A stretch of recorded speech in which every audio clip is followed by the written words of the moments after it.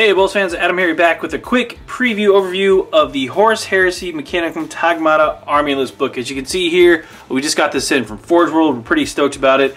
This book is pretty much everything you need to play as the Mechanicum minus the Skitars. So that, unfortunately, they're not in this book. They are referenced in the fluff in the book, but they're not part of this codex. However, this does cover using the core army list of the Taghmata and the Cybernetica, and then also the Ordo Reductor. So you've got a bunch of army lists in this book, so if you are playing AdMech, this is definitely a book you're going to want to check out. So we'll just jump right on in here. They have some sweet cover art, as you see here. It's pretty much sums it up. You've got your big Knight Legions, you've got your Cybernetica there, and then the Ordo Reductor with the battle tanks and stuff like that. They're the big siege guys that bring the big bada boom in. So it's a beautiful book straight off the bat. I mean, it's done by Forge World, so you expect that high Forge World quality. I want to point this out real quick too. It's got the silver leaf stuff on the edge here on all the pages, so it's super fancy. There's the back of it. Talks about all the different army lists in there as well. So tons of stuff. All the different HQs, elites, troops, fast attack, dedicated transports, heavy support, fortification, all the different Lords of War. There's a bunch of those. Legio Cybernetica appendix, Ordo Reductor appendix for their army list, and some Titan Legion good stuff, because everybody needs Titans, right? So again, it's a beautiful book. Table of contents, run through all that. We'll fly through this book real quick, because again, this is a quick overview. I am not going to read off all the rules, because I would highly encourage you to buy this book. So here we start off. Here's the Taghmata Omnicide. Just talks about their feudal order and how they work. They again are kind of the military arm of the AdMech guys here. So they are what happens when a Forge World decides to go to war. This is who they call in, and this is the army list that they use. And again, they use knights, they use the Cybernetica, they use dudes just to blow stuff up. So they have pretty much everybody. This is a nice page that kind of lays out how the Forge World kind of forces are kind of organized, and the different offices, how they kind of just how they're formed. So you've got the Ordo Reductor here, the Titan Legions, you've got this Skitari right here in this line. Then just this is kind of where the Taghmata Omnicide guys have fallen. Basically, Magos takes over a Forge World or part of a Forge World and says, "Hey, we're going to war." That's who's leading it, is the Magos, and they go to town. So pretty nice. They show you exactly how everything is laid out. So and then skipping ahead a little bit, I want to skip to the Force Org chart, and we'll go backtrack a couple of pages. But this is basically the Force organization charts for the different army lists available in this book. So you've got Battles in the Age of Darkness Force Org chart, which is basically your primary list, I guess you want to go off of. It's a pretty standard one. You've got your HU up to 3, you've got up to 6 troops, up to 4 elites, up to 3 fast attack, up to 3 heavy support, and you got an optional fortification, optional Lord of War, and then an allied detachment option. We have the optional Onslaught Force Org chart, which is slightly different.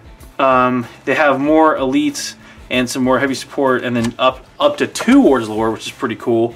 And then over here, optional Castellan Force Org chart. This one is, again, no fast attack, or 1 fast attack really, so slim down here, but then you have an option up to 4 fortifications, 1 Lord of War, which is pretty mean in and of itself. And then the optional Leviathan Force Organization chart.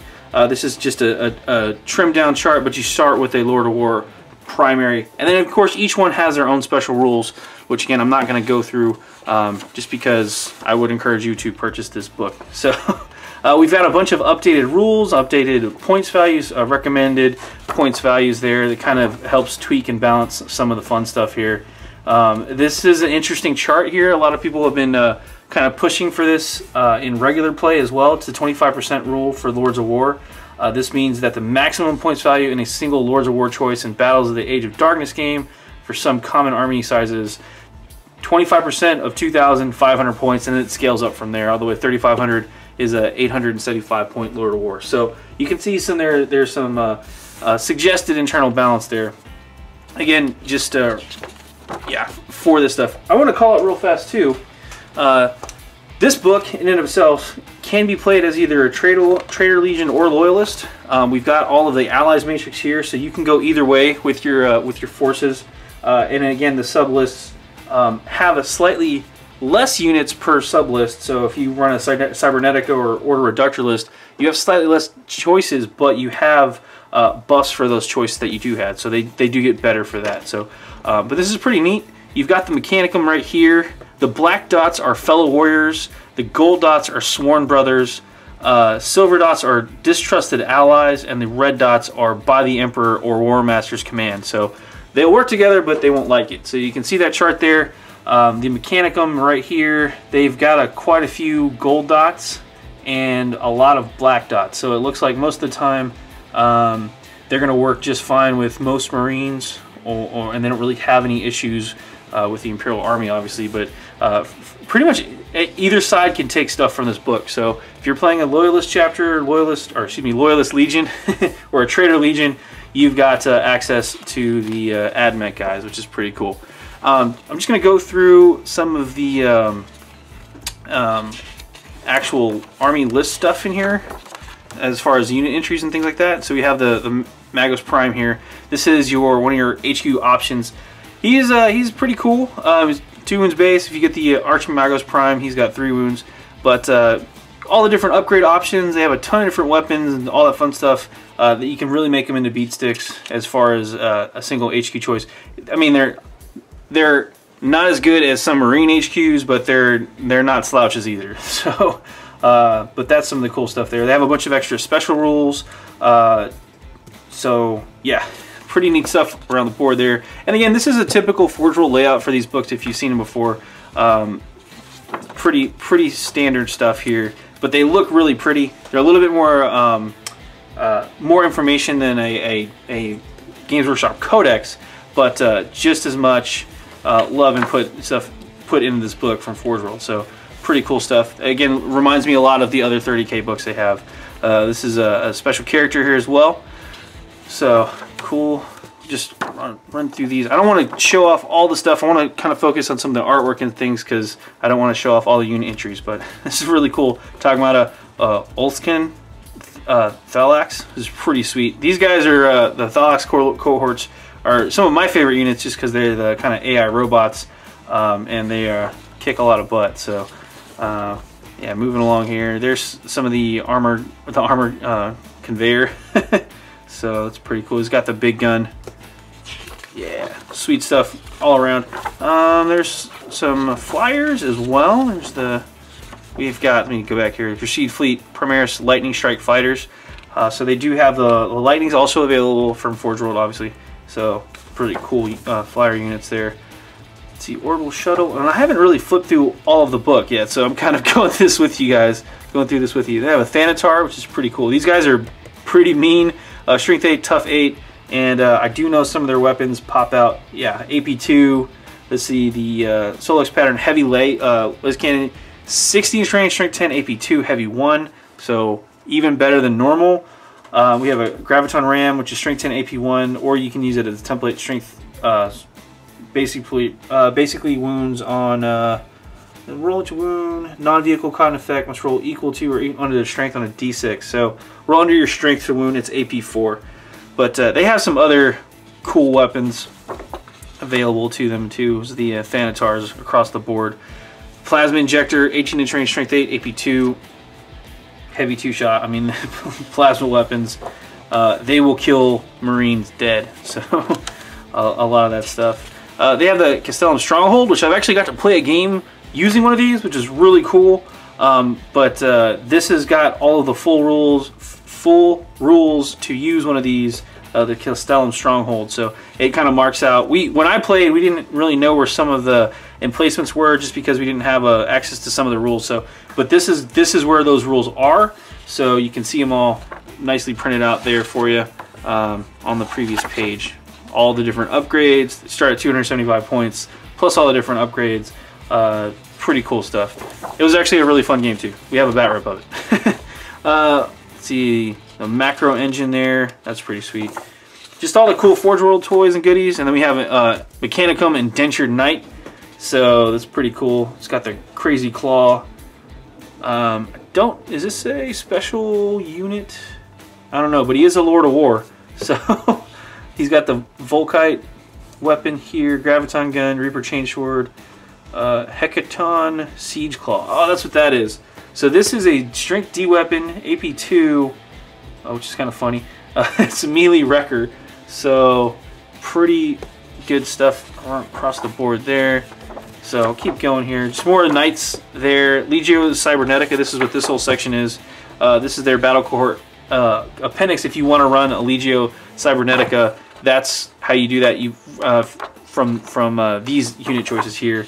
Order Reductor Army List, how to use them, a little bit of background about what they are. Again, they're the siege guys that ruin buildings and everything like that. So this is how to use the Order Reductor and their Army List. Titan Legions, everybody loves looking at Titans. So check these bad boys out. We've got the Warhound Scout Titan, a Reaver Battle Titan. Do we have the big boy? Yes. Warlord Battle Titan. Woo! 2,750 points of pain and suffering coming at you. A big old model too. So pretty cool. All these different special rules. Your extra meltdown. Catastrophic table damage table. Yeah. Titanic explosion. Woo! That's pretty cool. So pretty sweet. Yeah, and then we have different battles. This is what was cool about this book too, is it not only has all the Army List stuff in it, we also have some new deployment maps, which is pretty cool. So how to deploy, how to set up a different battle, just some alternate deployments is always fun. And then of course we also have different missions. I believe there's 6 extra missions that you can play. So it's always fun to play the something different, you know, instead of the standard book missions.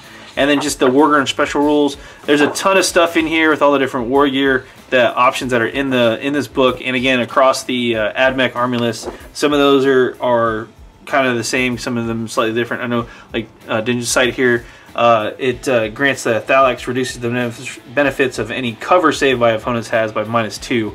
So 4-up becomes a 6-up, and a 5-up being ignored completely. So it's pretty cool stuff. All the different weapons, how they all work, and then we get into the Age of Darkness weapons of the Mechanicum. So you can see here, a ton of extra weapons, and then even more just the different melee weapons and, you know, apocalyptic missile launchers and all that fun stuff. So, but yeah, that's pretty quick preview / overview of this book. Again, I don't want to stop and show off every little thing because it is a really good book. It's worth the buy, even if you're not playing Mechanicum. For the rules, if you're a 30K fan, this should be high on your priority list, because again, traitors or loyalists can play with Mechanicum. It's always nice to know who can, what the opponent can bring, and then also you have access to this stuff too, no matter who you are in the 30K universe. So it's cool stuff. Anyway, that's a quick overview here at BoLS. Real quick too, I forgot to call out the price on this is only 32 pounds.